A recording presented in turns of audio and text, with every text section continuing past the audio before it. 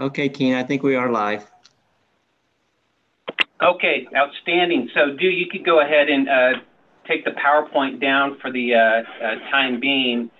I'll wait for you to do that. Well, hello. Good morning, everybody. Welcome to the first of what hopefully will be more than one meeting of the advisory committee for the Fallbrook, PUD, and Rainbow Municipal Water District reorganization proposals. Calling to order our meeting on July 6th, Monday. We're going to go ahead and do a roll call through Tammy and members, and there are 10 of you. When your name is announced, if you'd be kind enough to provide your title and your agency affiliation, again, for the record, this is being live streamed on YouTube. And those who are watching on YouTube right now, you are certainly welcome to provide live comments via email. Instructions are on our agenda, and we're going to get to that item shortly. But just as a promise, and I'm going to ask Tammy to remind me of this promise, at the end of our agenda, I'm going to come back to see if there are any other public comments received by email, and we'll address those as well. With that said, Tammy, if you could go ahead and do roll call for our 10 committee members, and then I'll do a little introduction of staff. Tom Kennedy. I'm here. I'm the general manager at Rainbow Municipal Water District. Also represent Rainbow as a board member at the San Diego County Water Authority and on the San Diego LAFCO Local Agency Formation Commission. Special District Advisory Committee. Sorry. Jack Beebe. Here, General Manager, Fallbrook, PUD. Sandy Curl. Here, Sandy Curl, General Manager of San Diego County Water Authority. Nick Cantus. Yes, Nick Cantus is here. I'm the Deputy General Manager with the Eastern Municipal Water District. Lydia Romero. I'm Lydia Romero. I'm the City Manager of the City of Lemon Grove. Kimberly Thorner. Here, General Manager of Alevinheim Municipal Water District, also the Chair of the Special Districts LAFCO Advisory Committee. Gary Croucher. I'm here. I'm a recently retired Division Chief with CAL FIRE, but I represent both the County Water Authority as the Vice Chair and Otay Water District as their President. And I'm a past member of the Special Districts Advisory Committee to LAFCO. David Sherishore. Present or no? He's muted. David.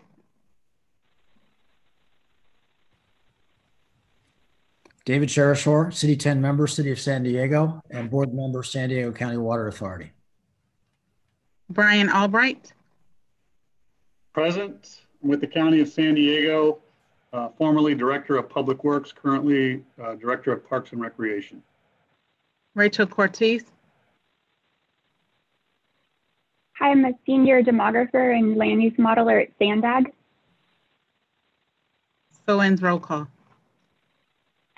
All right, outstanding. So we have all 10 members, so we already have some success going. So let me quickly introduce the LAFCO staff. Many of you already know some of the faces. I think through this process, you will get to know all of them that much more. I'm going to start with Commission Counsel Holly Watley, who's down in the corner of your screen with the map of the world behind her. Robert Berry is our Chief Policy Analyst. Robert is also going to be the project manager on these two reorganization proposals, and you're going to hear from him in just a bit. Tammy Luckett, you've already heard, our commission clerk. Linda Heckenkamp, who is our analyst and also assisting today with Du New. Du, of course, is signed up to be our GIS person, but COVID has asked him to expand his responsibilities and now become our Chief IT and Zoom officer. So thank you, Du, for all your good work. Erica Blum is on your screen. Erica is our administrative assistant, and also people in the public will be your email contact should you have comments to provide during this and future meetings of the advisory committee. And then I don't know if I see Ruth up on the screen or if she's calling in, but Ruth is our executive assistant and helps me with all sorts of things. So that is the LAFCO team as it is. At this point, we're going to move down onto our agenda under public comment. And again, as I mentioned earlier, we are being live streamed on YouTube. So for those who are watching and who would like to submit a comment on the advisory committee's work, it's pretty open-ended given we don't have any specific agenda items today, so you kind of have free reign on your observations to offer us. Please do so. If we get them right now, we will read them into the record via Erica. And again, you can do that by following the instructions on the agenda cover and emailing your comments to Erica, erica.blum@sdcounty.ca.gov. And again, the specific email address is on the agenda cover. I do know Erica had received 2 written comments before the start of the meeting. Committee members, you hopefully have gotten both of these comment letters in your inbox this morning. One from Mark Muir, former chair of the San Diego County Water Authority, also council member for the city of Encinitas. I will just simply summarize that Mr. Muir has is encouraging that LAFCO use some consultants to dive into some of the key details of these reorganization proposals. And I think we might talk about that very topic at the very end of our meeting, and also to take into account the dynamics of COVID as it relates to the Water Authority and Met water supply processes. Thank you, Mark, for those comments. And then separately, we had comments from Rodney Smith, private citizen who wants additional details and attention to the issues of water supply reliability and rates, specifically between the Water Authority, San Diego County Water Authority, and then the Metropolitan Water District. And as all of you know, and I'm certainly will be a key facet of Robert's analysis into this proposal, while not a direct party to this proposal, the water supply and rates of the Metropolitan Water District of Southern California certainly has a relationship with Eastern Municipal Water District, which is a direct party to this proposal. So those are the 2 written comments that we know we have received. I'm going to ask Erica, do we have any new emails on this public comment right now? Good morning. No, no, not as of right now. No other comments.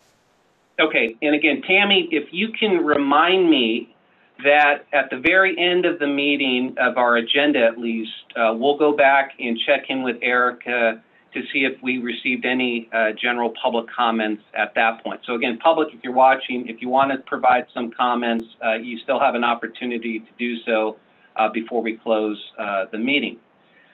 So with that said, we will jump into business items. And the very first item we have for you is to kind of step back and set the stage a little bit agnostically about the LAFCO process and the processes that we utilize under state law and adopted policy in processing proposals, whether they be the proposals that Fallbrook and Rainbow have provided to us, or if Jane or John Doe out in El Cajon or Santee provide us.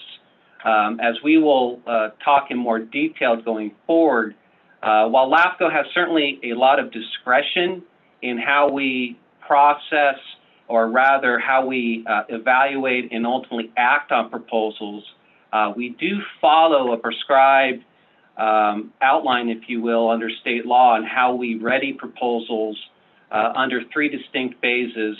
If you go ahead and start the PowerPoint, the very first phase of a LAFCO review process starts with the building blocks of filing an action and then the things that LAFCO staff goes through. And committee members, we will make this slide or this PowerPoint available on our website. So this is really just for the benefit of those who are visual learners like myself. But briefly, members, there are 3 ways that proposals can be initiated to change boundaries in the state of California.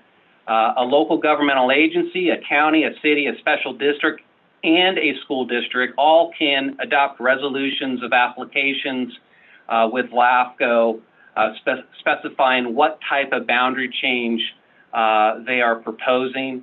A single boundary change is just simply referred to as a change of organization. Oftentimes, though, if you move one boundary, you have to move others in California, and that's why the term reorganization is frequently used. And that's why, with respect to the 2 proposals filed by Fallbrook and Rainbow, they're referred to as reorganizations. The other common route to initiate boundary changes in California is a simple petition. So a landowner or registered voter can come forward, and as long as they can show that they are representative of at least 25% of the affected territory, well, that can start a process to move the boundary lines as well. And then third and finally, LAFCO itself, the commission, if they so see fit, can initiate changes of organization in limited circumstances, committee members. Specifically, if the commission goes through the process of a municipal service review, and at the end of that municipal service review concludes that some change in the footprint of a special district, whether it to be to form a new special district, to dissolve an existing special district, or to do a combination, a consolidation or merger, if you will, LAFCO, the commission itself, can adopt its own resolution of application as well. And so once one of those 3 avenues get initiated, committee members, and the proposal is filed with LAFCO, there are these 5 baseline steps that LAFCO staff goes through in processing a proposal before it ever really sees the sunlight, and at least before it goes to the commission for any particular action. And we've summarized those 5 steps up on the screen. And the first thing is, once we get a proposal, staff does a preliminary review of the item, issues a status letter, and typically clarifies that whatever has been submitted is incomplete for the time being, and here are all the things that either we need to look at, or here are all the things that still need to be submitted. Typically, this is the time when we address any issues relating to CEQA, California Environmental Quality Act. LAFCO is subject to complying with the requirements of CEQA. And typically during step 1, we at least identify what the game plan is in following our CEQA requirements. And then that leads us to step 2, where we take our initial comments that we've already provided the applicant in our status letter, and we create what we internally call is a preliminary staff report that goes out to all subject and affected agencies. Subject agencies under LAFCO law are those agencies that are specifically going to be affected by whatever boundary change has been submitted. So in the case of the Fallbrook proposal that we have on file, Fallbrook, San Diego County Water Authority, and Eastern Municipal Water District are all subject agencies because their boundaries are in play. Conversely, there's also this noticing requirement to affected agencies. Affected agencies for this purpose are those agencies whose boundaries are not necessarily being proposed to being changed. However, their boundaries or their spheres of influence overlap the area that is subject to some or proposed boundary change. And that does include college and school districts. And so once we get that interagency review notice out, the intent is to not only highlight that there is some proposed boundary change in the works, but to get subject and affected agencies to start thinking about what technical issues should LAFCO be aware of, and then separately, are there any specific terms and conditions that they want LAFCO to at least consider, if not recommend. And typically, that's a 20 to 30-day process for your routine boundary changes. For more complex boundary changes, we often and do extend the interagency review upwards to 1 to 3 months. And as Robert will talk a little bit about in the next item, for the Fallbrook and Rainbow proposals, we have extended the interagency review out to a full 3 months. Now, as we get the interagency review going, there's also a very important noticing requirement that LAFCO needs to pay attention to, and that is under state law, you just can't change a boundary line or boundary lines without making sure that the property tax roll is synced up. And so one of the things that LAFCO is tasked with doing is initiating and shepherding a series of actions involving county assessor, auditor offices, as well as ultimately the Board of Supervisors to negotiate an exchange of property taxes. Now, that even means if there's not going to be any exchange in taxes, well, we still need to go through the process to make sure that if the number is zero, well, then we need to make sure that the number is zero. In most cases, when we are talking about either expanding or modifying existing boundary lines, LAFCO's role is simply a noticer. Ultimately, the subject agencies and or the Board of Supervisors are given autonomy to negotiate these agreements. We just simply make sure that the watch clock is being observed. However, if we are ever in the business of forming or dissolving agencies, in particular forming agencies, cities or special districts, well then LAFCO actually is the entity that determines what, if any, property tax should be exchanged.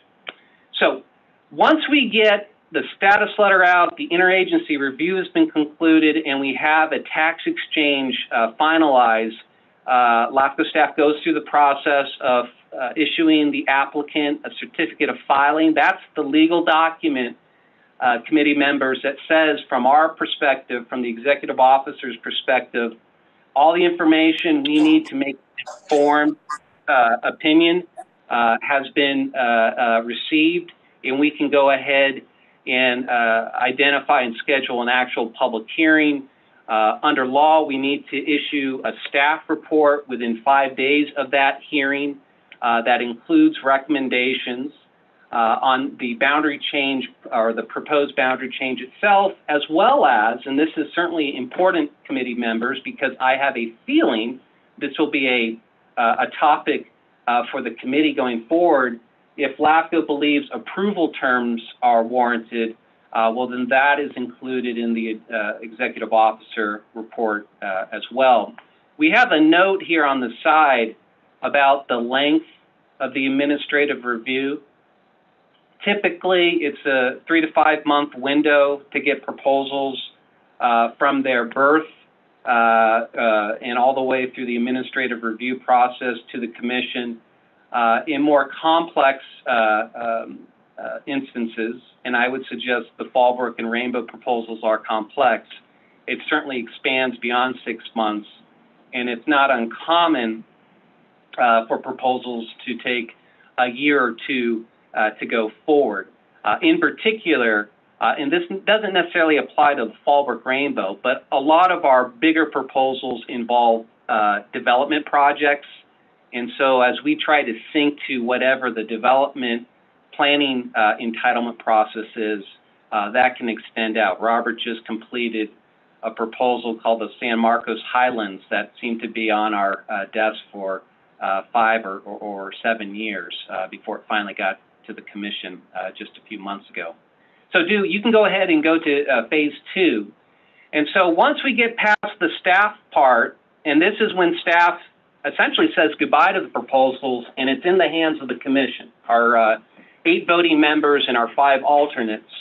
The commission, at the end of the day, has a whole lot of discretion in what it deems to be the merits of a green light or a red light. Our most pertinent local policy, and this applies to the Fallbrook-Rainbow proposals, is when the commission takes up actions. We have a policy, legislative policy 107, that says we should do our best to mediate and or at least sunlight any inter-jurisdictional disputes that come our way.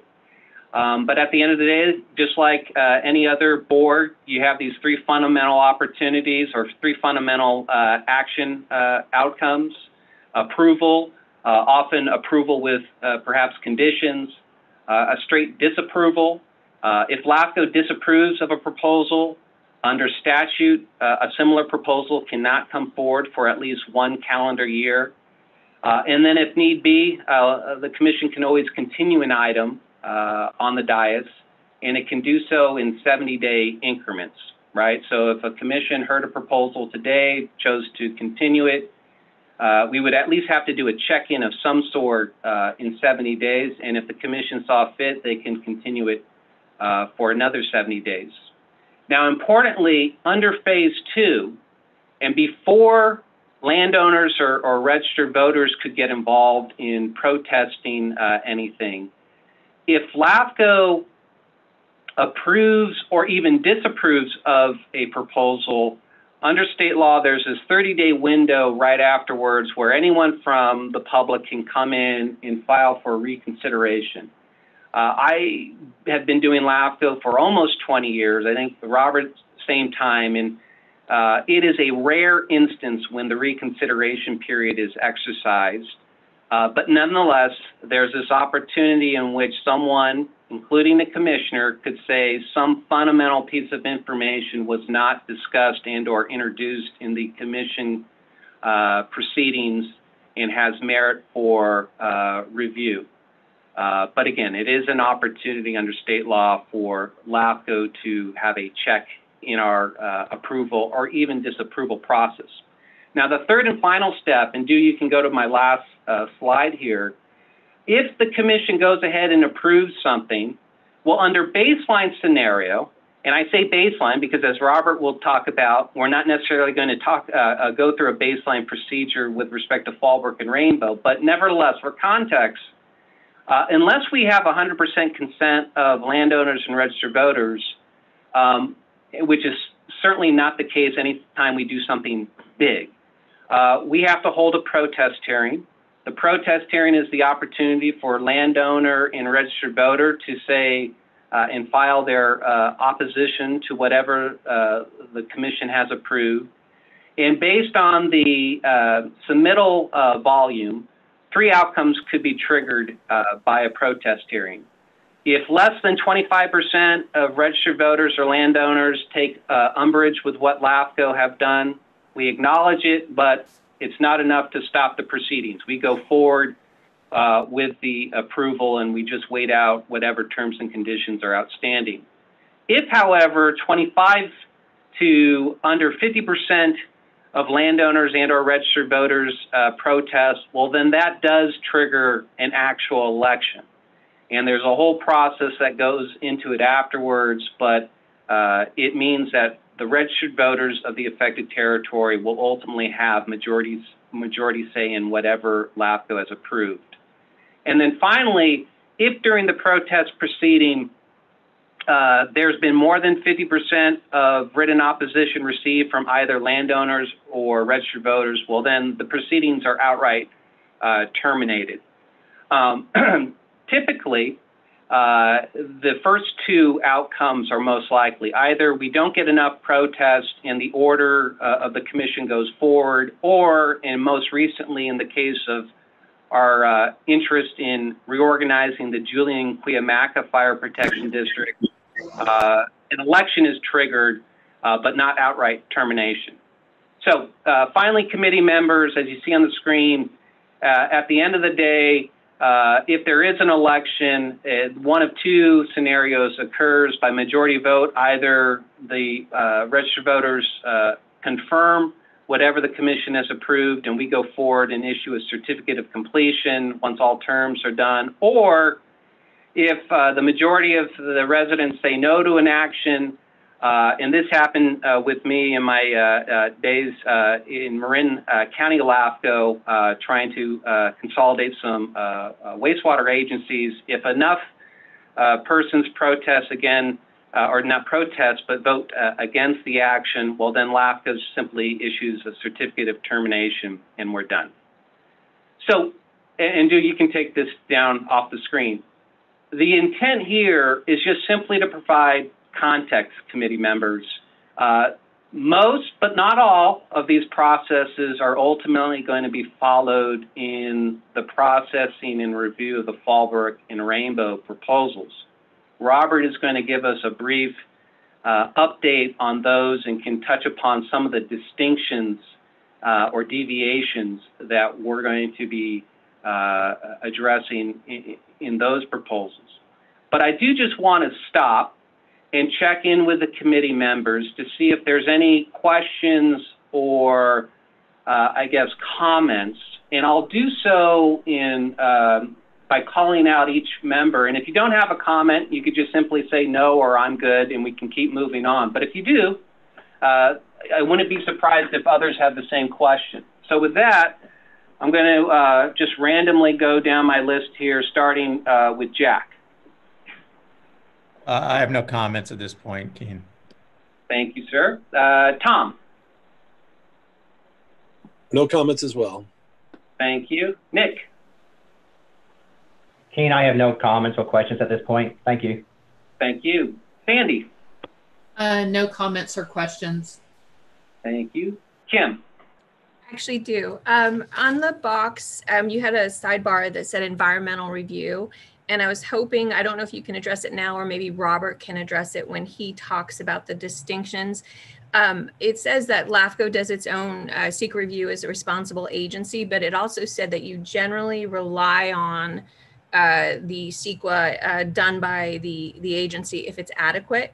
And so my question, maybe Robert can do this in his report, if you know, has Fallbrook and Rainbow done SEQA? And has LAFCO looked at it yet to determine if it's adequate enough for you to rely on it as your responsible agency?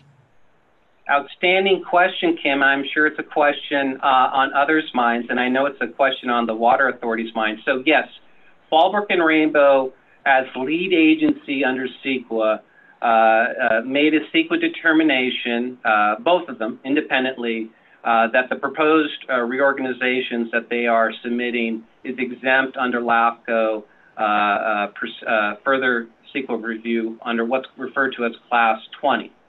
LAFCO, as responsible agency, in the course of preparing our preliminary staff report, has identified that and for the time being believes that that is an appropriate CEQA finding.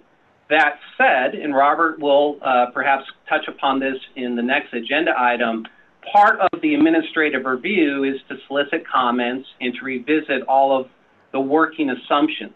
And I use that phrase on purpose, committee members. In order to start processing a proposal, there are assumptions that we make. One of them is that the CEQA determination made by Fallbrook and separately Rainbow is sufficient. We will certainly consider and reconsider that position going forward if need be, but for the purposes of the proposal review at this point, that's kind of our line of sight. And Holly and Robert, maybe you could touch upon this when you get back, do your overview, but Holly, did you want to add anything to my attempts of a summary? No, you covered it. Okay, so, but a good question, Kim, and an item that I know the committee probably will weigh in further going forward. So very good. Any other questions, Kim? Okay. Just one more. I'm assuming you're doing separate CEQA on Fallbrook and Rainbow because they have separate jurisdictions, or separate CEQA has been done. There'll be separate determinations. Correct. So Fallbrook and Rainbow have purposefully filed their own reorganization proposals. We are, for the benefit of ease, processing them to date informally together, but they are two separate actions, so there will be two separate CEQA determinations made by LAFCO. Presumably at this point, as a responsible agency, perhaps we may revert into a lead agency role if need be. Okay. So very good. Thank you, Kim. Lydia, any questions? I have no questions or comments. Thank you. Thank you. Gary. Yeah, the only question I have is, as we go through this process, will we also take a look back at the 2014 service review that was done by LAFCO and some of the things that were brought up specifically during that period that may be effective at this point as well? It will certainly serve all information generated to date, and then the information Robert will generate going forward is part of the process, so yes. Very good. David, any questions? Keen, thank you for the overview. Much appreciated. Yes, my only question at this point is if there's anyone else on the call, not a member of the advisory committee or county staff, who should introduce themselves. I know that LAFCO staff is identified quite a bit. My screen is a bit compacted because I'm looking at a couple things. I don't see anyone else outside of LAFCO staff, but if there is, perhaps we can go down a little bit. And if you open up the participant email or the participant list, and I'll refer to Duke for help on this, you can identify any names, and all the names I'm seeing are either committee members or the Army of LAFCO staff.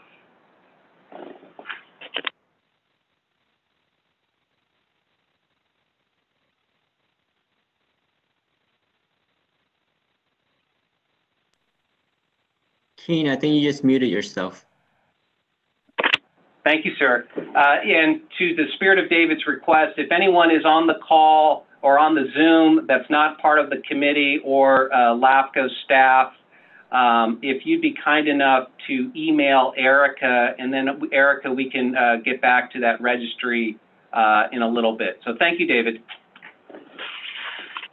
So going forward, Brian, just back from Colorado, any questions? Thanks, Keen. No questions for me right now. Very good. And then Rachel, any questions? No, no questions. Thank you. Okay. Well, committee members, thank you for going through that overview process. So now we've gone 30,000 feet. We're going to go a little further down below to the hard deck, and I'm going to ask our Chief Policy Analyst, Robert Berry, who is the project manager for both of these proposals, to give us an overview of where we are in the process, and I'm sure Robert will entertain some specific questions too. So Robert, I'm going to hand this off to you. Hi, good morning, committee members. Thanks for taking the time this morning to talk about these proposals. I appreciate the ad hoc committee. I think it's very valuable to have your input and your perspective as we're processing these proposals. As Keen mentioned, these are complex proposals, but what is proposed is a reorganization, and that reorganization consists of annexations and detachments of agencies exercising services in an area that they are authorized to do so. We have two proposals, both submitted by resolution of application, one from Fallbrook PUD, one from Rainbow MWD. They both propose basically the same thing, which is a detachment from the County Water Authority, which is their overlying wholesale provider for water services, and an annexation to Eastern Municipal Water District, which is located in Riverside County and is also actively providing retail and wholesale water services within its existing service area. So for LAFCO purposes, it's a very straightforward proposal. There are no new activations of services. There are no divestitures of services. We are simply detaching from one existing wholesale water service provider and annexing to another wholesale water service provider. What we are required to do is to perform conforming sphere of influence changes to make sure that these jurisdictional changes are consistent with the existing spheres for the subject agencies. So the process, as Keen delineated, is very straightforward and applies to all of our proposals. We receive the application. In most cases, we have quite a bit of pre-application consultation with the affected agencies and the applicant, mainly to make sure that we are preparing them for an adequate submittal, and also to make sure that we're identifying any potential issues that LAFCO should be aware of or that they should be concerned with that are germane to our responsibilities once we receive it. So the local approvals are really where the start of most of our proposals come from, whether that action is from the local service providers, public agencies, or from the affected registered voters or landowners. In this case, obviously, we're dealing with the public agency resolutions. And so we received this application and we returned status letters to both agencies, acknowledging that we have received the applications and that they are considered incomplete pending processing.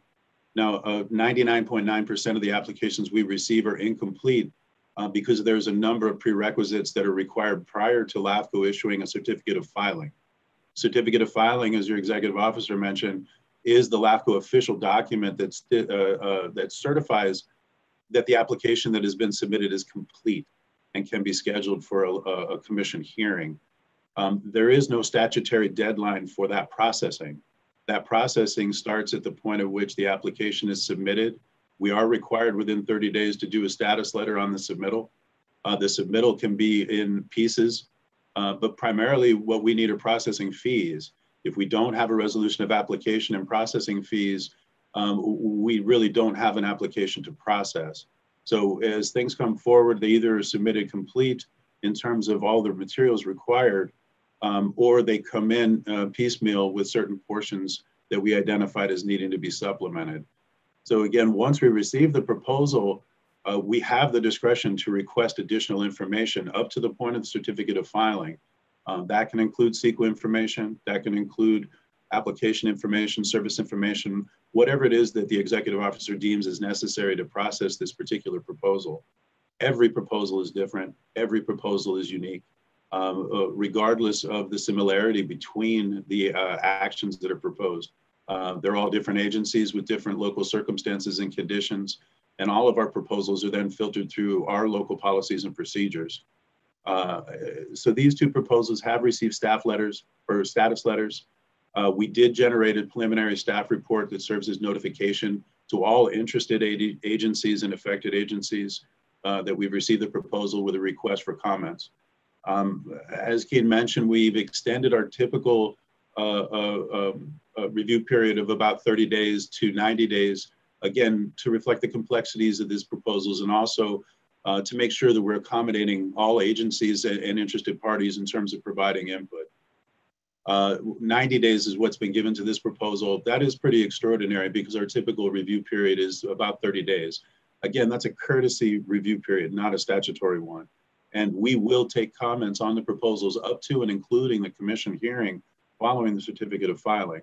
So again, we are a neutral party in this process. We are required by state law to take that role and to look at the procedures and the priorities that the legislature has empowered our commission with. So my role here is to help the applicant sufficiently navigate the LAFCO process and receive a certificate of filing so that the commission can hear their proposal.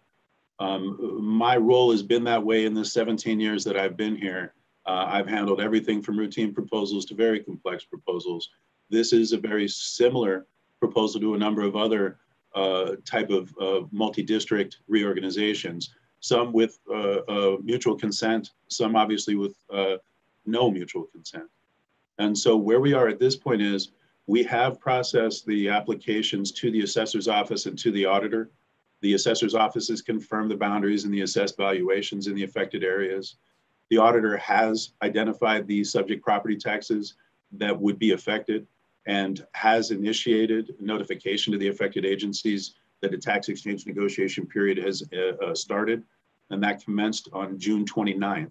The end of that property tax exchange negotiation period is August 31st. Under the Board of Supervisors policy in San Diego County, it's the responsibility of the Department of Planning and Development Services to shepherd that process once the auditor is completed with its report. So between June 29th and August 31st, the County Department of Planning and Development Services is going to be working with these agencies to discuss these negotiations. Now, this should be couched in a very important point. The County of San Diego has adopted a master property tax exchange agreement that governs proposals that only include annexations and detachments from what's considered enterprise districts. It's called the Master Enterprise District Resolution. Now that master agreement's been applied to almost all of LAFCO proposals affecting annexations and detachments of enterprise districts, which are commonly known as sewer and water districts in terms of receiving fees for their services, as opposed to being dependent on property taxes. So what we need to do is to have the county, the Department of Planning and Land Use, make a determination as to whether or not that master agreement applies to these proposals. If those apply, what they stipulate is that no property tax would be exchanged. If they do not apply, then the negotiations would apply as required under the Revenue and Tax Code. Now, the auditor has already notified the agency, so those negotiation periods have already started on both proposals. So it's important for these agencies in the county to work together to understand whether there's a request for the Master Enterprise District Resolution to be applied to this, or if there is an opportunity for a negotiated property tax exchange. LAFCO is not a party to that process. We are simply the agency that provides that information to those agencies so that the county can make its determination. It also should be noted that the Revenue and Tax Code identifies the county as the agency to negotiate on behalf of all affected special districts. So it's important for these agencies to get in touch with the county and have a very active participation in this process. Once that process is completed, that's one of the final requirements before LAFCO can issue a certificate of filing. But that's not the only requirement. We have a number of other issues that we're trying to work through to be able to bring this forward to Commissioner consideration. The certificate of filing, however, statutorily is required to follow the county's determination on the property tax exchange. So all that being said, where we are at this point is in the negotiation period for the property tax exchange. Once that's completed, then we would be somewhat prepared to issue a certificate of filing. However, there are extenuating circumstances and a number of questions on aspects of these proposals that we feel are compelling. And that is the whole point of this committee, to be assembled on an ad hoc basis. So what I do want to mention is that our preliminary staff report went out prior to the time where the districts took actions on their notices of exemptions. Now, I want to be very clear. My understanding of CEQA is that LAFCO is going to be a responsible agency for these two proposals. No other agency has adopted, or I'm sorry, produced or accepted and certified a negative declaration in an EIR. Therefore, LAFCO is in a position as a lead agency on our actions for our discretion. And it is incumbent to us to determine right up front whether or not an exemption applies to this. Now, it's helpful that the districts have adopted notices of exemptions under Class 20. And I think that there are very compelling arguments, both facially and factually, as to why Class 20 would apply to this proposal for LAFCO's use. We are not in a position to make that determination, and that determination will not be made until the certificate of filing has been issued. That corresponds to what's required as the lead agency under CEQA per the guidelines. And so the issue to us is that, again, with a complex and compelling proposal like this, with a number of moving parts and both local and regional issues, the CEQA review is very important. However, it's very important for us to also realize that the categorical exemptions are available to us specifically for these types of proposals, where we are not activating any new services or changing any areas where those services were already provided. Now, the agencies providing those services are going to change, but we're not activating any new services in an area geographically where those services are not already provided. So on a facial basis, we're only dealing with changes of organization of local public agencies in a geographic area where no new services are going to be provided that aren't previously exercised. So on a facial basis, Class 20 does comply. Now, on an extended basis, we understand that there's concerns in relation to the financial aspects of and implications of this. But it needs to be stated that the CEQA guidelines say that financial implications in themselves are not an impact or an effect unless they are a result of a physical change. So we are open to listening to all these parties in terms of determining whether there are direct or indirect physical changes that are going to come from these proposals. But we have yet to see anything substantial in the record to confirm that. And I'm looking forward to reading the additional information that we receive through this process. Beyond that, local policy L107 has not been satisfied. Now, the policy in itself is incumbent on the applicant. And I think that that's important to understand because the applicant has made efforts through the record that we've received in the application to outreach to the affected agencies and has been rebuffed with the understanding that that discussion would occur once the applications have been submitted. Well, to be very frank, this is the time for those discussions to be in compliance with L107.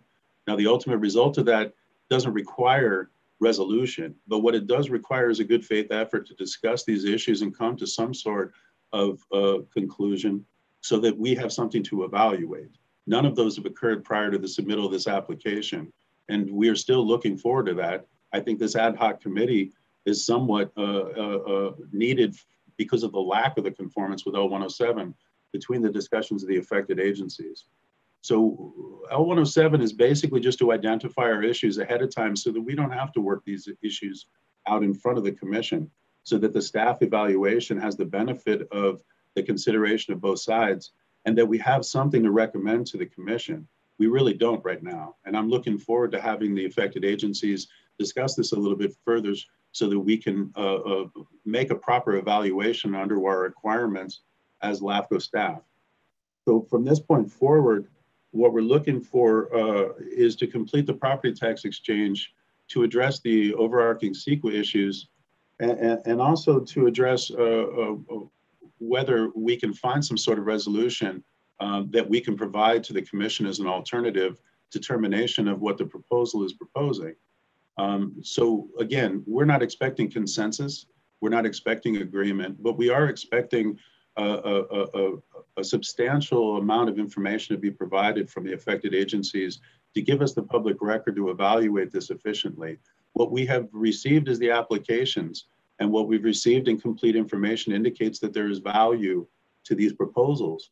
Now, we understand the opposition and the concerns. There are specific provisions in CKH for special districts to oppose annexations under service-related issues and financial issues. Many of those categories are somewhat applicable here in reverse on a detachment, but it needs to be substantiated that there will be physical changes to the environment for it to be an effect or an impact under CEQA. We are talking about two agencies that exist, services that are already being provided, no new services and no changes to geography in terms of where those services are presently exercised. So I'd like to hear something more besides we are not talking to each other so that we can provide adequate recommendations to the commission moving forward. And with that said, I'd be happy to take any questions. Robert, just for the benefit of context, I know you had some maps, you and Du were looking at maps. Can we just quickly show that to the group so everyone has a visual understanding of the two boundaries that are in question? Yes, my apologies. I meant to use that as part of my illustration.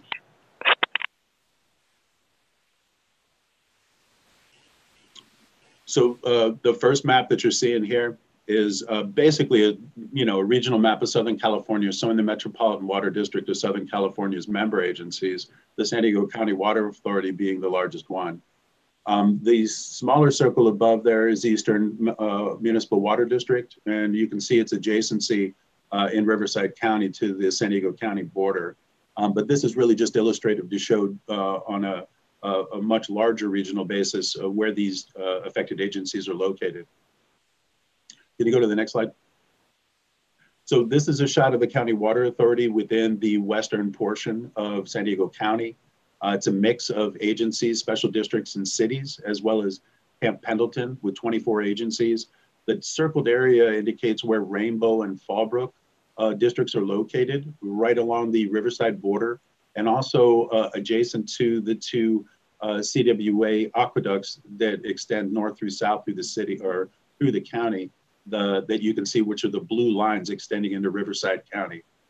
Those lines extend up into Eastern Municipal Water District, and there are various connections in San Diego County for the Water Authority, for Rainbow, for Fallbrook, as well as for the Metropolitan Water District of Southern California.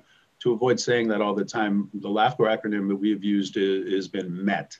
So if I say MET, I'm meaning the Metropolitan Water District of Southern California. So could you go, do we have another slide, dude?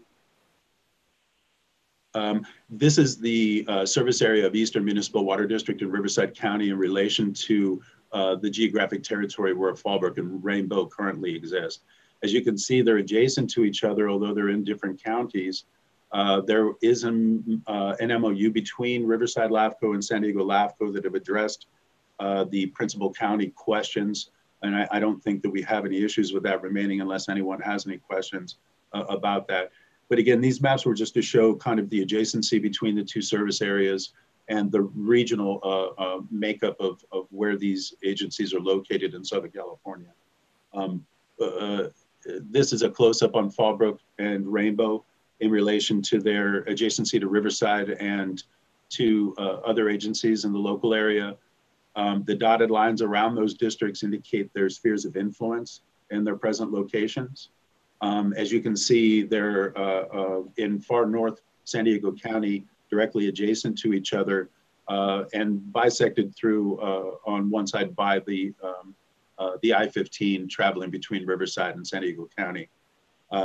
So I don't really have anything to add to those other than the illustrative purposes of those maps.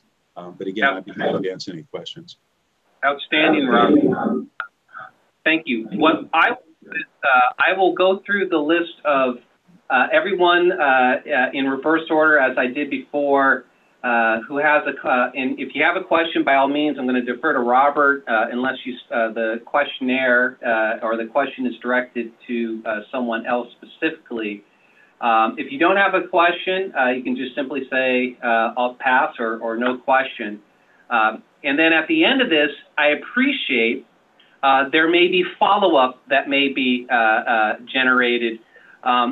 For those who are familiar with Zoom, there's a raise hand feature. At that point, we can go through that process for any follow-up comments after we get done with the initial roll. And if that breaks down, I'll just look to handle this and I'll be quiet. But nevertheless, I'm going to start with Rachel. Any questions for Robert or others? I don't have questions at this moment, no. Thank you. Thank you, Rachel. Brian, any questions? I do have a question. I think it's probably best for maybe later in this process, but at some point along the line, what would be helpful for me is information about what the relative percentage, I guess, of Fallbrook and Rainbow are with respect to that broader County Water Authority map that you had up.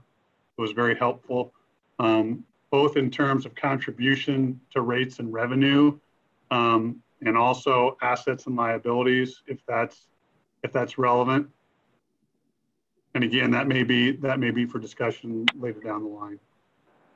Outstanding. So I'll add to what Brian just said. As more specific questions like Brian come up, Robert and others can kind of create a living sheet, if you will, and we could start responding to those and then sending them out by way of email ahead of our next meeting. So thank you, Brian.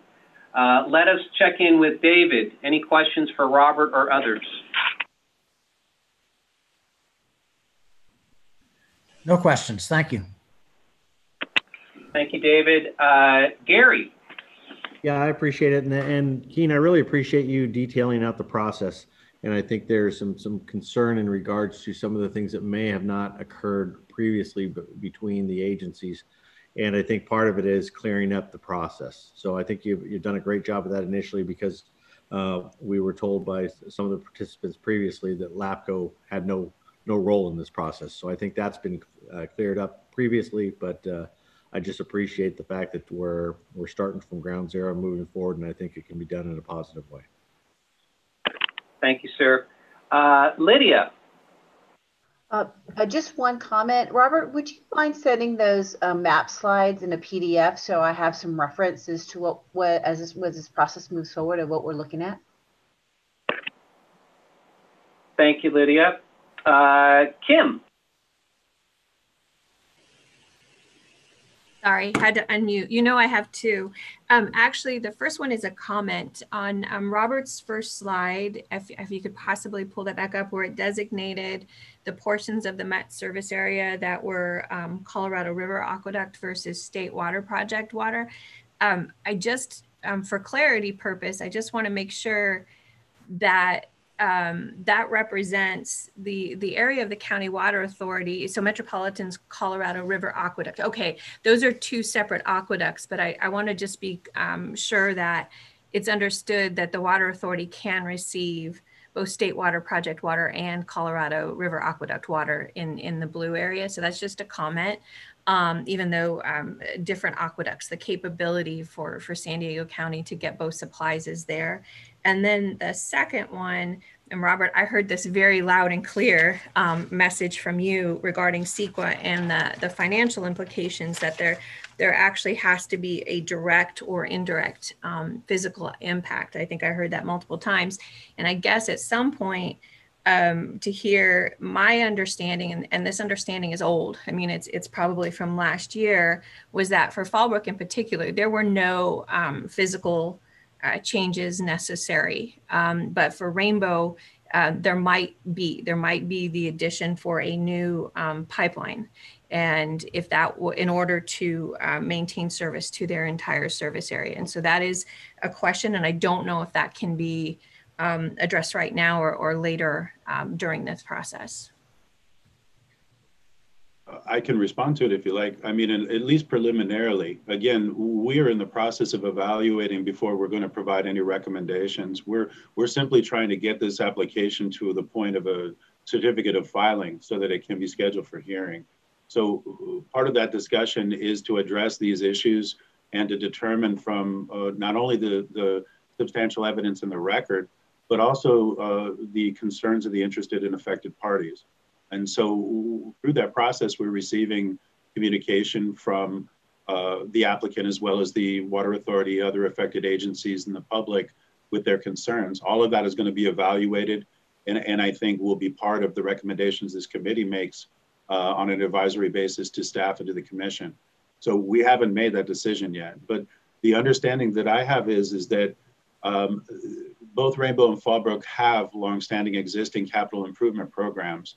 Many of these needed improvements or infrastructure changes would be simply implemented through their existing CIP or have already been identified or planned for those purposes. All of those actions would be subject to their own environmental review, their own public hearings for board approval before execution, and from my understanding would all be executed within the existing service area of Rainbow or Fallbrook. So LAFCO is not involved in those processes.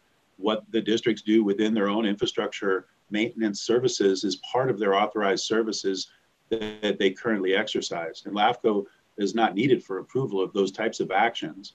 If they are direct impacts through those actions, they will be subject to their own environmental review following the board approval for those actions to occur. So again, I don't see a conflict. The services are already being provided, the aqueducts already exist, and the supplies have already been vetted through the urban water management plans for all the affected agencies from 2015. So water supply isn't really an issue. Direct impacts doesn't seem to be an issue from what I've seen in the record. And beyond that, the fiscal impacts are really part of LAFCO's a conditioning authority for its approval in terms of payments for detachments, et cetera. It's not a CEQA issue. The districts really need to work out these details in terms of the financial engagement that they've had as a member in a parent district as part of the process of disengagement, not the CEQA review. Now, some may argue with that, but again, it's a direct physical impact that has to occur by virtue of these reorganizations, and that's not been substantiated. Okay, and so just, I want to make sure I understand what you said, that if indeed Rainbow has a CIP project for a new pipeline to deliver water throughout its service area as a result of the de-annexation, if they have that in their CIP, it's planned, it's budgeted, and they're going to handle CEQA separately, that does not rise to the level of triggering physical changes to the environment that you feel LAFCO needs to look at in its process. Is that a fair assessment of what you just said? I think that that's a fair assessment, but I think it has to be couched in the understanding that no determination has been made yet, and it's not going to be made until we get to the certificate of filing, and the certificate of filing is not going to occur until we get to the tax exchange process and pass the L107 discussions. Okay. So again, we have a lot of opportunities to talk about the details of this and to what degree it applies or not. And again, your committee here is going to provide us recommendations on that, I would assume. So again, what we're saying is that the record that we have received so far are the application proposals, and the evidence in there is substantial and it's compelling. And I think a fair argument can be made that Class 20 applies, and any peripheral impacts are already simply either planned or would be executed through their own public hearing process and be subject to their own CEQA review within their authorized service area. That doesn't require LAFCO action. Thank you for the clarity. I appreciate it. And thank you, Kim. And then just a little injection. And I know we're going to talk about CEQA, whether it's towards the end of this or certainly in future meetings. I am going to defer to Holly to weigh in because it is an important issue for us. So that said, Sandy, any questions for Robert so far? Kind of a statement and a specific ask to you, Keen. As I had understood this meeting today, what had been agreed to, that this would be procedural and that the substantive review would await all of the filings in September, which is September 18th. The Water Authority has not filed. So far, the only material that the commission has is incomplete. And, you know, there's quite a bit more information to be forthcoming. To that point, I would let you know that we have not received the property tax exemption that was talked about earlier. So we are not part of that loop. And I would respectfully, for the record, say to you that Robert's description of CEQA is incomplete. We have submitted a letter to that effect, and I'm sure we'll have an opportunity to discuss it, but I wanted to make sure that the committee members are aware of that and understand that we do not agree with Robert's description. I'm sorry to have to get to this point today. Again, I thought this was to be procedural and that we were going to await the filings until this substantial conversation occurred.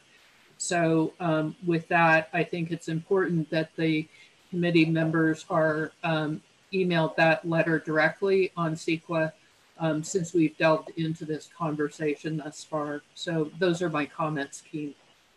Thank you, Sandy. Very good. Nick, what say you? No questions at this point, Keen. Thank you, sir. Tom, any questions? No questions. I thought I would clarify for some of Kim's questions there with regard to CEQA. Rainbow does have a couple of pipelines that were all anticipated to be constructed prior to our application. We are doing individual CEQA. One of them, we did an addendum to an EIR for a major development in our area that covered the CEQA on that pipeline. All the rest are mainly under a mile, which is categorically exempt, or a 1 acre or less was also exempt. So we'll be going through the process on those as those projects are let. Thank you, Tom. Jack. Thank you, Keen, and thanks to all the LAFCO staff for working through this effort. And all the committee members. I know some drew the short straw at their agency, so I appreciate you taking your Monday morning to work with us on this. Couple of just quick clarifications to follow up to Kim. So yes, from a Fallbrook perspective, there is absolutely no physical changes necessary. So just to be clear, you know, we're currently just taking our water through the Met connections. We've been doing that probably for the last 6 months or so.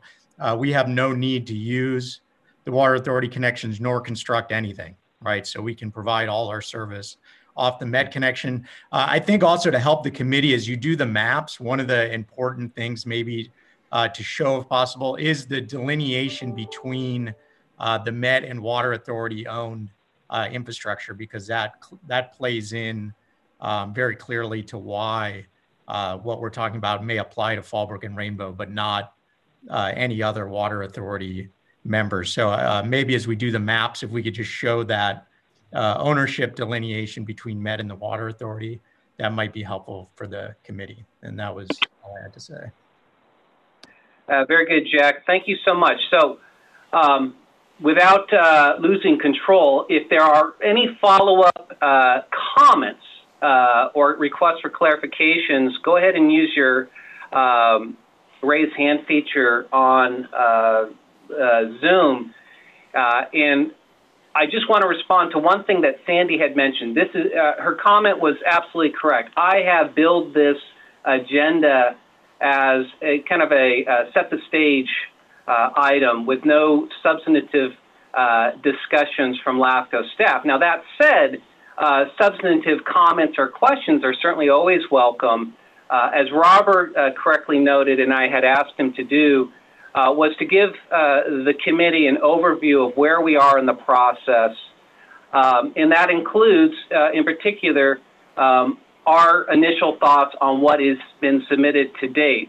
But as Robert has identified and discussed a couple of times, this is evolving. We're at the very early stage, and more and additional substantive dialogue from all of you is expected. And LAFCO is going to start in future meetings offering up some of its substantive feedback on what's in the record. So this is about setting the stage, but that said, it's a substantive stage, I guess. So there's going to be some overlap. So I see one hand up on the screen. Gary, additional question from you or comment? No, I think, and I appreciate Jack Beebe's requesting that the pipelines be shown, because I do think that's important to be able for everybody to be able to see that.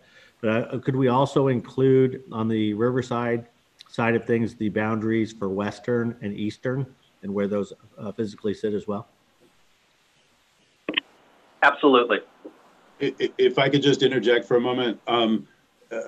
Our GIS information is somewhat limited to San Diego County. We're in the process of acquiring GIS information for the agencies in Riverside County. So this initial meeting is kind of an ad hoc map, and we will be able to have more detailed information moving forward.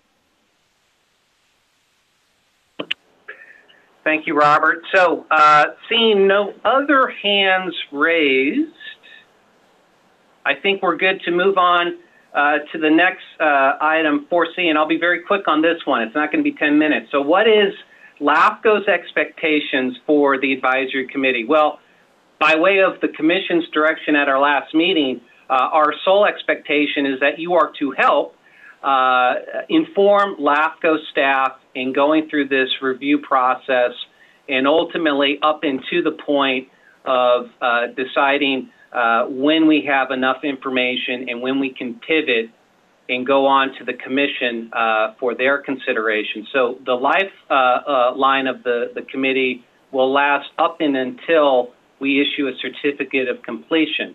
And as Robert and I have mentioned, that's when we have attested out loud to everyone. We think we have enough information for the commission to make an informed determination on not just the boundary changes that are proposed, but if there are appropriate terms and conditions.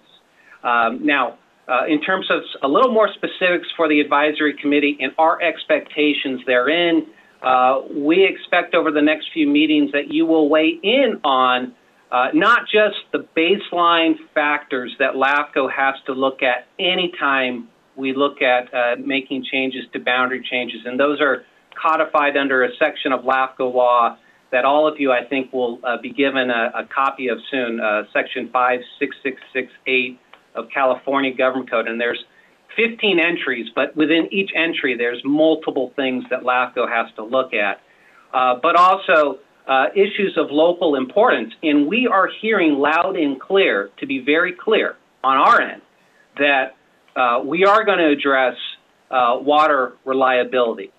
We are going to address impacts, financial impacts on the member agencies within the San Diego County Water Authority should Fallbrook and Rainbow leave, as well as the impacts on Fallbrook's ratepayers should they leave and Rainbow's ratepayers should they leave. We will address those, and we will look to the committee to help us address those.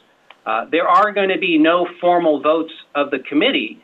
That said, I am sure as Robert and I go through this process, we will have straw votes looking for where is the consensus and where is it not. But to be precise on this, there will be no formal recommendation from the committee that we take to the commission. Your input is for LAFCO staff and ultimately will help inform our recommendation that will go to the commission. So that's our expectation. I'm so, yes, Robert, I was going to make a declaration, but go ahead. I just wanted to clarify, the certificate of filing is the one that indicates that the application is complete and ready to be scheduled. The certificate of completion is the certificate that's issued following the commission's approval and following the reconsideration period and following recordation. The certificate of completion is the document that's recorded that makes the commission's approvals effective. The certificate of filing is the one that indicates the application is complete and ready for hearing.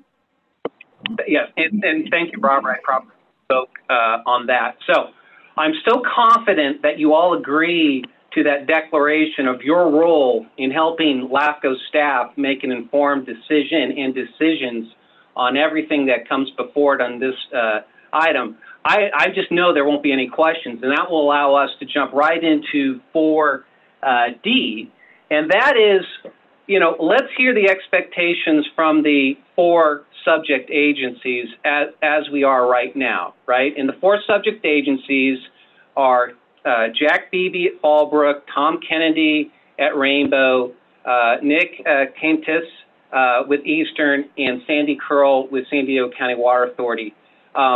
This is your opportunity to, in a safe environment, yes, we're live streaming on YouTube, but nevertheless, in a safe environment, to tell the committee what you want to get out of this group. And there will be no judgments, there will be no back and forth, but what are you looking to get out of this committee and your goals? So I'm going to go in order of our 2 applicant initiators, starting with Jack. All right, I get to take the first cut here. So what I wanted to do today was just give some background on sort of the Fallbrook perspective. And I'm going to be brief. And, you know, I'm here as a general manager, but I've got an elected board, right? So the action for the application was taken by our board of directors. You know, that board of directors is elected by the Fallbrook ratepayers. So that's who, you know, they're the voice for is our ratepayers. And water costs is a big deal here in Fallbrook. So if people were around at our last rate hearing, we had people out the door. We had to rent speakers to do it. So the water costs over time has been a big issue here at Fallbrook. And that's what our board members hear about when they go to the grocery store. They live in this community. As we talked about earlier, you know, we're in a unique situation from where our location is. The fact that although we're a member of the Water Authority, we don't use their infrastructure. We have been a member for 75 years. And for that 75 years, we have been helping pay for the infrastructure in San Diego County. But sort of our board's opinion is just because we have been doing that for 7 decades doesn't mean we should be obligated to do that forever. Water supply will come up multiple times. We've completed multiple evaluations on that in our application. It was an evaluation Eastern did. That's our role, right? We provide water to the community of Fallbrook. So it's very important to us. It's very important to our board. That study clearly shows that Eastern could meet our water demands. So we're getting our water through Metropolitan right now, through the Water Authority, and that study shows that under all projected scenarios, they have sufficient water to meet our demands. No one's provided any substantive comments disputing that analysis to date. So that's what our board has relied on when they made the decision. We did talk, there's separate applications. So Fallbrook and Rainbow are unique. Fallbrook is underway on building a water supply project. We've been chasing with Cam Pendleton for about 6 decades, Santa Margarita Conjunctive Use Project. Right now, we're projecting that to supply about half our demand. So even that wasn't included in the water supply analysis. We've made our own local supply investments that'll be coming online in about 1.5 years. And again, there'll be a talk about, well, this is, hasn't been done before, which is correct. No one has left the Water Authority. No members have left the Water Authority. But fortunately, when we all formed the Water Authority, it was envisioned that someone may leave. And so there is a Water Authority Act that clearly says, hey, if you want to leave, here's what you do. So that's, kind of our position, our board's position has always been, all right, well, we agreed when we joined the Water Authority to these provisions if we wanted to leave. And so let's follow that provision. The other thing is we'll talk financial impacts. The thing to note is, the Water Authority primarily collects its revenue through water sales. So as a member agency decreases its demands on the Water Authority, that has an offsetting effect on other entities. Well, there's very large water supply projects that are about to come online. City of San Diego's got a very large pure water project many people are familiar with. That financial impact is greater to us than us leaving is to the Water Authority. So there is no, and there's no mechanism to say, all right, City of San Diego, you shall make, Fallbrook ratepayers whole. So there is no mechanism within the current Water Authority that says, hey, when someone does something that decreases their demands or decreases their revenues to the Water Authority, they have some responsibility to offset that to everyone else. So that's kind of where we are as, as a district and why our board determined this was important moving forward. And that's it from me. Thank you, Jack. Tom. Thanks, Keen. And I also want to thank Lydia, Rachel, and Brian for participating with us. And just for your own information, a little background on Rainbow. We weren't one of the original members of the Water Authority. We joined about 10 years later after Fallbrook had. But at the time we went to join, we followed the County Water Authority Act, as Jack said. And within the County Water Authority Act, there are provisions for both what you pay to get in and how to get out.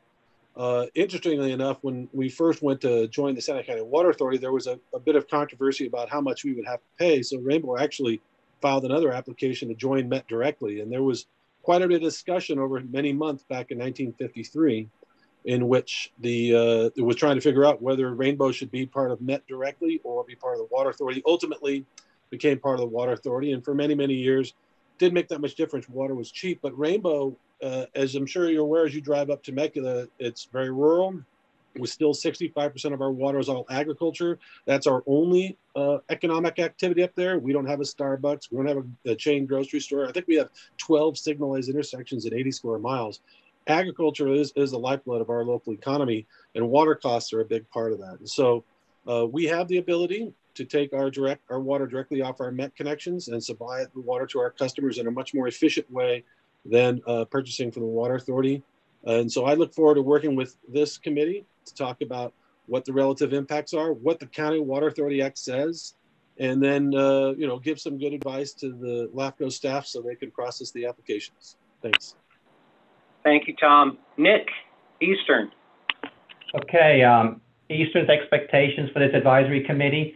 I guess to answer that question, I'd just like to take a moment to explain how Eastern got involved in this process in the first place. It was about 1.5 years ago. Fallbrook and Rainbow approached Eastern with a request to consider being their provider of wholesale imported water for what they believe would be at a significantly less cost than that which they currently receive from the San Diego County Water Authority. We at Eastern, we agreed to consider the request, and the Eastern Board approved a memorandum of understanding that allowed for the assessment and analysis of Eastern's ability to reliably serve Fallbrook and Rainbow with no impacts to its other customers. Since then, we've conducted a thorough analysis of Eastern's water supply and system reliability to do just that. And we've determined that under all probable water supply and demand conditions, Eastern can 100% reliably serve Fallbrook and Rainbow with no risk to any of its other customers now and into the future. A technical memorandum detailing Eastern's water supply analysis and its conclusions is available and has been included as a part of Fallbrook and Rainbow's applications to LAFCO. With that brief background, I'd like to stress that Eastern has no skin in this game and is not vested in any particular outcome associated with the process. However, if we can support Fallbrook and Rainbow to provide safe, reliable water service to their customers at the lowest possible cost, we're happy to do that. So with that, I guess I'd say that Eastern's expectations out of this process is that San Diego LAFCO and this committee gain a full understanding and appreciation of who and what Eastern is and our ability to support Fallbrook and Rainbow by providing them with essentially the same wholesale water supply that they currently receive from the Metropolitan Water District with a reliability of no less than 100% in order to meet their customers' needs now and into the future at the lowest possible cost. That's pretty much our expectation. Thank you, Nick. And then last but not least, Sandy Curl with the Water Authority. Expectations, Sandy.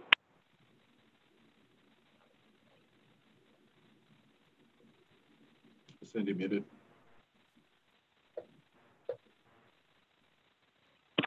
Duke, can you see if Sandy? Yeah. Okay. Sorry about that. Thank you, Keen. Want to say thank you to you, the LAFCO staff, our partners who are joining us from the county, and Sandag and Lydia. I know she has much to do, so appreciate the amount of time that this probably is going to take. I would say first and foremost, my expectation is that this committee and LAFCO will not make any prejudgments on anything based upon the two applications that have been received so far. There is quite a bit of information to be unearthed. For example, no mention was made of the fact that there is a court order that LAFCO cannot rely on the exemptions asserted by Rainbow and Fallbrook. I would say that this is unprecedented. This is complicated. This is about regional agency planning for long-term supply reliability, as we're required to do by the state of California. It has to do with a region that has created that supply reliability on behalf of all of its member agencies. And a move away from that has many implications, not only here, but statewide in how water is managed and where resources come from, whether they come from the Bay Delta, they come locally, or they come from the Colorado River. Many issues to sort through. We look forward with the opportunity to share that information and to have a robust and full-throated discussion. And yes, cost is very important and is very important to the Water Authority. And by having the reliability that we have, yes, the water's a little bit more expensive. However, as other areas of the state invest in that supply reliability, they're going to see similar costs. And we certainly wouldn't want a situation like we had with the electricity industry when it was in crisis and people were going out and looking for spot pricing. And we all know how that ended up. So this is very comprehensive. This is unprecedented in the state of California. It is in direct opposition to the governor's water portfolio approach to water management. And so we look forward to getting into all of those issues and sharing that with you. I do feel that it is somewhat challenging in that this is not a typical detachment application that LAFCO would normally consider. So it's going to be taxing on everybody, but we're here to work with you to provide assistance and go through the information. Yes, it is correct that the Water Authorities Act, when it was established in 1944, did provide for agencies leaving. I would say that there's been a long time since 1944 and what has transpired in terms of water law in the state of California that were not originally contemplated at that time. And so many of those things are going to have to be considered in that process as we go through it. Ultimately, I hope that this to be a fair and transparent process and look forward to be engaging with all of you. Thank you. Thank you, Sandy. So I appreciate all four of you, Jack, Tom, Sandy, and Nick, providing your thoughts, your agency's thoughts on what, and I will certainly double down on what Sandy just said, is going to be a complex set of proposals to review. And the benefit to LAFCO staff here is we're going to tap into all of your expertise and perspectives to hopefully address as many issues to the point of consensus, and when consensus cannot be reached, the point of feeling that we're fully informed, and then LAFCO will simply do what LAFCO does, and that is to make an independent determination on our end and bring it forward to the commission. So before we hit the last agenda item, which is to set our agenda for the last meeting, or for the next meeting, excuse me, I'm going to check in with Erica and her cat and to see if there are any email comments that we received since we checked in on public comment. So as of right now, no other public comment. Okay, so for those who are watching, and I'm watching us live stream right now, we're about a 5-second delay on YouTube. If anyone is out there listening and wants to provide comments, do so right now or simply after the meeting, and we will post it all on a web page on our site dedicated to the topic. So as for the very last item, 4E, and that's agenda setting for the next advisory committee meeting, I certainly want to get your respective takes on topics you would like to see. I have a suggestion, and that is we come back to the committee with staff suggestions on consultant inquiries. More specifically, the topics we believe we want an outside expert to come in and help LAFCO evaluate, and not only to discuss those specific consultant topics with the committee, but assuming you are agreeable, to start getting your feedback on some key assumptions that are going to inform what we ask the consultants to ultimately do. In my mind, there are three related but distinct enough topics that merit one or more consultants right now. And that is a consultant to weigh in on the issue of water reliability, specifically the difference between the supplies of Eastern and the supplies of the Water Authority. So that's topic number one.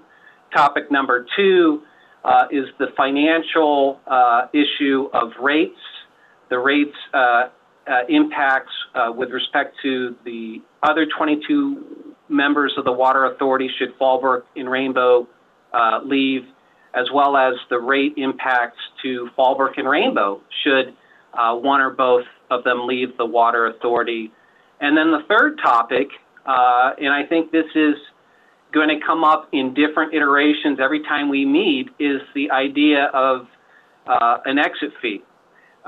Specifically, is there a number that LAFCO believes is appropriate? Maybe it's 0, maybe it's 1, maybe it's a lot more than 1, with respect to addressing any financial impacts to the Water Authority and the other 222 member agencies should Fallbrook and or Rainbow leave. So it is certainly possible, although not probable, that we could find one consultant to tackle all three of these. I'm guessing we'll need at least 2, if not 3 consultants just for these topics. But again, I'm not discounting the possibility that there may be one encompassing firm or consultant who can look at these. But the topic of reliability, rate impacts, and a potential exit fee are the 3 topics I would like to bring back to the committee at a meeting within the next 3 to 5 weeks, depending on everyone's schedule. So my comment, and I will go in roll call order to the committee, is, are you agreeable to at least staff bringing these options and potential consultant alternatives to you? I'm not presupposing you are all going to agree that these 3 topics should be go forward, but at least bring them for discussion. And then separately, are there other topics that you would like to see us bring back on an agenda for the next meeting? So going in reverse order, I'm going to go to Rachel first. And the question is, are the topics I identified for the next meeting agreeable, and or are there any additions that you have right now? Rachel. Those would be agreeable to me. I guess the next meeting would just be discussing if those topics, we wouldn't have any information on those topics yet. It would just be deciding if those were sufficient. Yes, well, what staff, and we've already done some work on this, we will bring you names for all 3 of these topics for you to also look at and consider.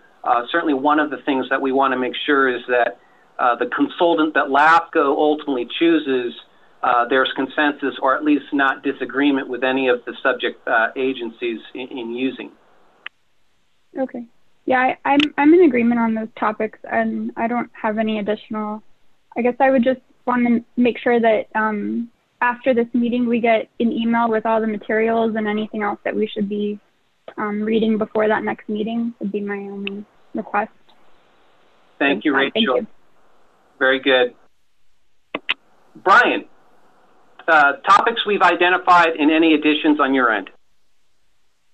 Thank you, Keen. I'm in agreement with the topics that you identified. One thought I'll offer about additional topics at some point in time in the future relates to one of the things that Sandy mentioned about a lot having transpired since 1944 that may impact the Act. The Act itself is easy enough to review. I'm personally not aware of any legal or court actions that have been taken since then that might impact what's actually in it. And so if there's a source that I can get information about that from, I think it might be relevant and helpful for my own education. Thank you, Brian. So one of the things that Brian's suggestion highlights is LAFCO staff perhaps just having an informational component to the next agenda where we don't necessarily address and cover them, but, for example, a copy of the Water Authority Act and provide that to all of the members. So that's a good suggestion. Thank you, Brian. Let us go now to David. Thoughts on the proposed topics and then any additions? Ian, thank you. I like the 3 topics that are proposed, and I would like to spend a little more time noodling on other topics and issues that I might be interested in. Thank you. Noodling will be allowed, and with the idea that the sooner the feedback, the better we can go through and put it on the agenda. So thank you, David. Let us go now to Gary. Gary, thoughts on the topics proposed and then any additional items you might want to see on the next agenda? Yeah, I agree on the topics proposed that you've provided, but as far as an additional topic that I would like to see discussed, and it might be what goes to a consultant as well, is not just the rates, but also the other impacts that would change from moving from CWA to Eastern. And I can provide the letter. Eastern had requested a input from MWD back about a year ago that listed things such as voting rights, such as preferential water rights, a list of things that they asked MWD to weigh in on how those would change and how that would impact everybody. So I can forward that unless Eastern already has it been forwarded. But I think that should be included, not just rates, but all impacts that we would see here specific to San Diego County ratepayers as a whole. Okay, Gary, so as part of the informational submittal along with Brian's suggestion of the Water Authority Act, a copy of that letter that provides a baseline discussion of other impacts. Did I summarize it well? Absolutely, and I'll ship you directly a copy of the letter, and I don't have the reply from MWD as far as what their evaluation of that was. So it might be something that we'll need to reach out and get as well. But I'll ship that to you today. Thank you, Gary. Very good. Let us go to Lydia. I would like to have the discussion with the topics you had suggested, and I think the other speakers have taken some of the thunder that I was going to ask for. So I look forward to the next meeting. Thank you, Lydia. And yes, I was off on suggesting this would be only 50 minutes. I apologize. Kim, what say you? Full agreement with the topics that you recommended. And I also wanted to say thank you for that link where you chronologically listed everything that's been supplied to date. And if you could keep that going, that would be very appreciated with anything else that you add. Thank you, Kim, and thank you, Du, for creating that link. And again, on our website, committee members, Du has created a dedicated page to the Fallbrook-Rainbow items, and I believe it's under the resource, under the resource banner. Yes, it's also under our agenda page too. So perfect. Thank you, Du. Sandy, thoughts on the 3 topics and any additional agenda items? I like the 3 topics. A couple other thoughts is consultant with regard to environmental. And I think we need to discuss the process for the consultant selection specifically. You've alluded to it a little bit, but I think we need to be clear on that. I also think that it's important that the LAFCO Act be provided in addition to the Water Authority Act, because those 2 documents together will govern this process and ultimately, I'm sure, what goes to the LAFCO Commission. And then I think obviously, again, I want to make sure that the committee has been provided a copy of our letter on CEQA. I know it's on the page that has been set up, but I want to make sure folks have that. And at some point, legal issues are going to need to be addressed. I'm not sure that's a consultant, but I think that is a topic of discussion. Thank you, Sandy. Nick, topics that we've identified and any additions? I have no issues with the topics that have been identified. I'm good with those. I'll just add with regards to the 2 topics that have been discussed, water reliability. Obviously, as I mentioned earlier, that's a very important topic to Easton. We want to make sure that we have the water supply to reliably serve Fallbrook-Rainbow and all our other customers. And again, I make note of the fact that we put a lot of time and effort in and prepared a technical memorandum that spells that out. So I would encourage you to share that with all other committee members as we bring a consultant on board. And then with regards to the issue that I think Gary brought up regarding MWD issues, yes, as a part of Easton's due diligence, once we entered into an MOU, we wanted to reach out to Metropolitan Water District and make sure we had a full and clear understanding of any other issues that may be warranted through this process. And so we sent a letter to them identifying what we thought might potentially be issues, and they did respond. And Keen, I can provide you with copies of both those letters as we go forward.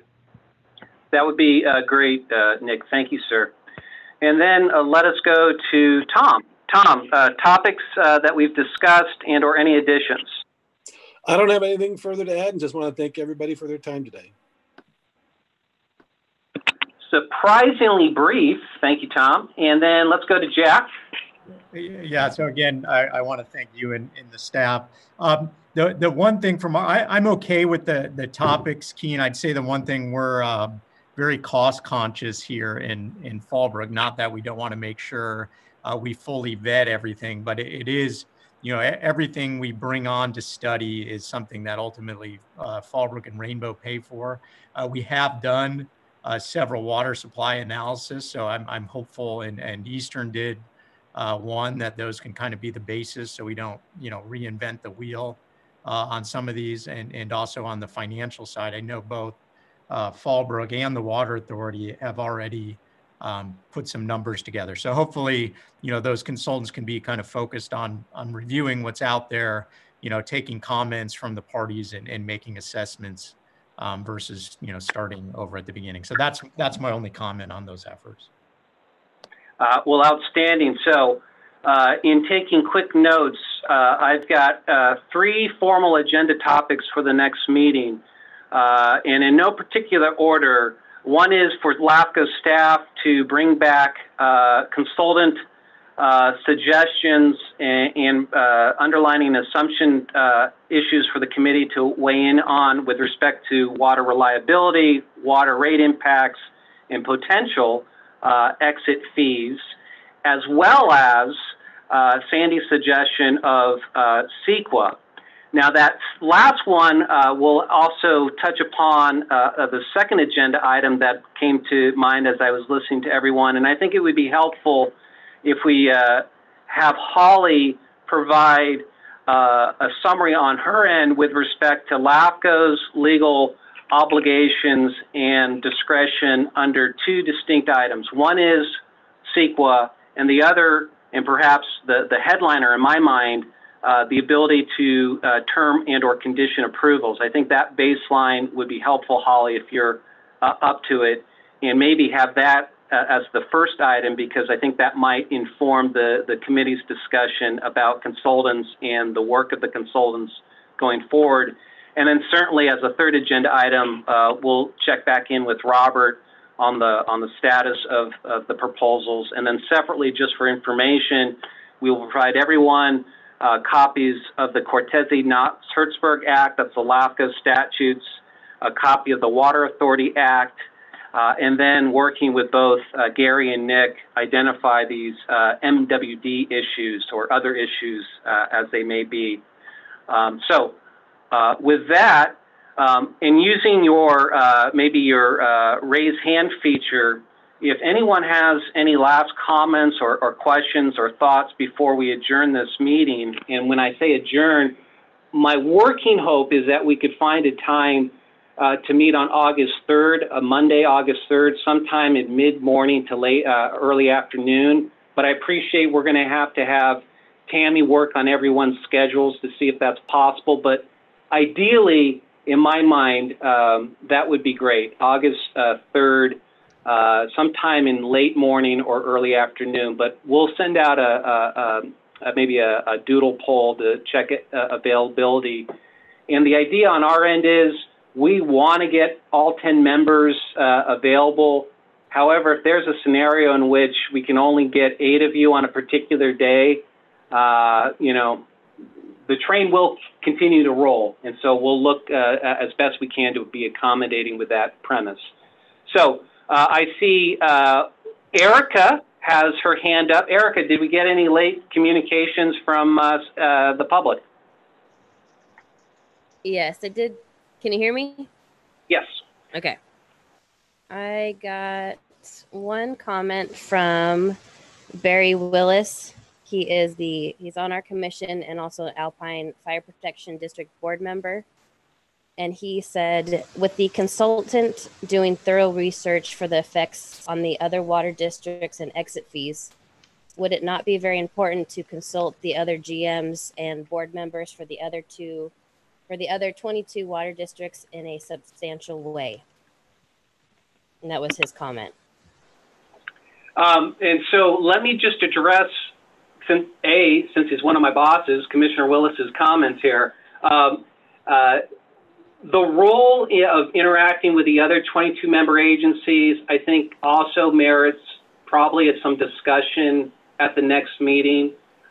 So Commissioner Willis, that's a good comment to bring up to LAFCO staff. So now we have a fourth item, at least clarifying, if not augmenting, our noticing and our interaction with the other 22 member agencies.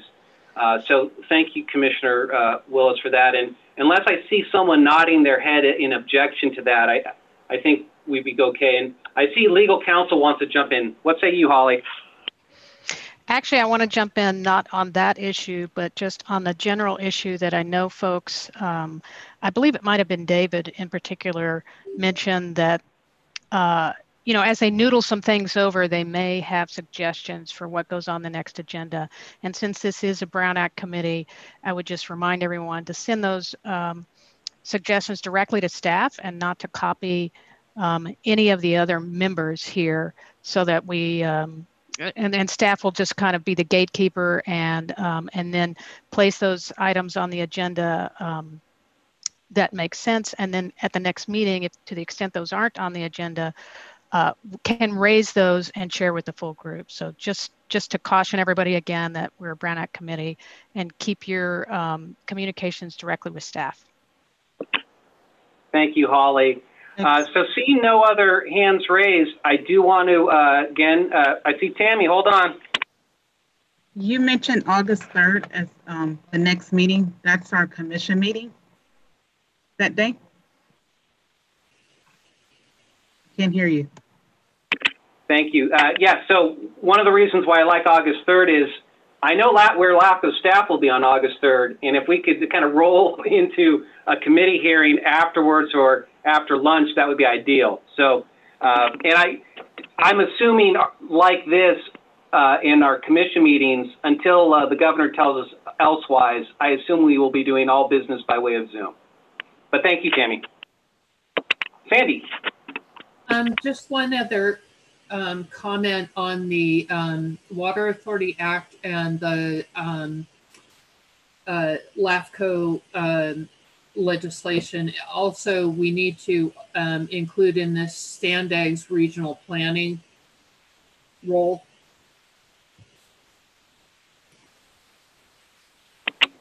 We will. I will, in fact, coordinate with Rachel on to get the utmost update copy of their game plan.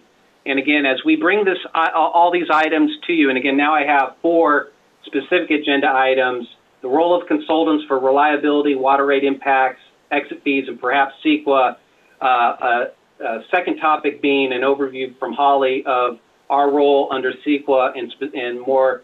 I think to the point of informing the other discussions, our role in being able to term and condition approvals, a discussion from Robert on an update of the 2 proposals, and then the 4th, what is the committee's thoughts on how we do outreach with the other 22 member agencies. We can talk at that meeting about not only future agenda items, but also, and I guess I'm going to deviate a little bit. Sandy, you had made a comment about, you know, the selection role and things of that. I think of how we go about selecting consultants. I think we'll work on an internal draft here. I'm going to be sensitive to Holly's comment about the Brown Act, but if you individually, you know, make suggestions between the point a draft agenda is issued and then before we finalize an agenda, we can kind of cover the bases that way. And again, I'll ask Tammy to set up, or Erica, a doodle poll of availability with August 3rd being the first date on my mind. But again, we'll offer some alternatives if that's just not going to work with the majority of the members. So I don't see any other hands raised. I don't, physically or on the Zoom application. So again, committee members, thank you so much for your time. You'll be getting some follow-up by way of email from LAFCO staff shortly. If it's not August 3rd, it will be around then. So see you soon. Thank you all. Thank you. Bye-bye.